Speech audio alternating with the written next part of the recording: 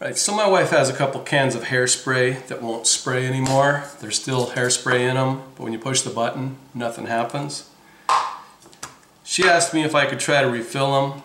See that? I looked online. I saw a bunch of people refilling WD-40 cans with an air compressor. I've got my air compressor set up to spray, to blow air. I'm going to give it a try. First thing, pull the cap off. And we tried washing this and making it clean. It didn't do anything. So what we're going to do is push down this little white tip. We're going to push down that little white tip while we put the air on it. Let's see if it works.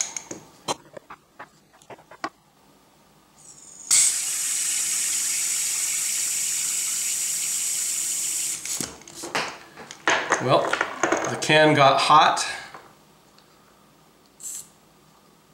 Oh, and I just heard it spraying. I don't want to get it on my stuff. Here we go. There you go. See, it sprays. That one worked. Let's try the mousse. Has the same kind of tip right in there. Here we go. I'll hold it right down on top. Push.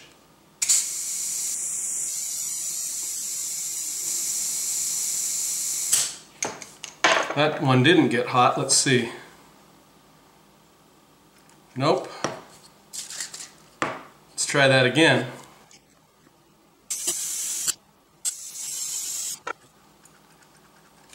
Well, I can't feel any air going into the mousse. It's the same type of tip. This thing is half full.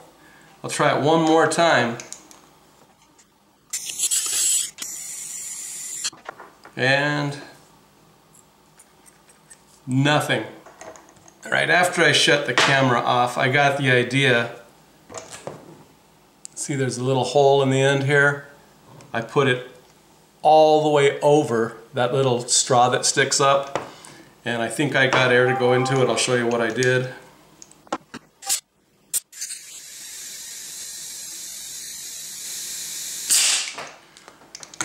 And now I think it'll work.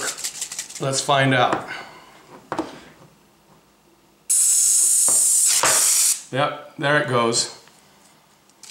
So I got the mousse to come out by, I had to put the tip all the way over, but if you want to refill hairspray or mousse with an air compressor, it can be done. Alright, hope that was helpful. Thanks.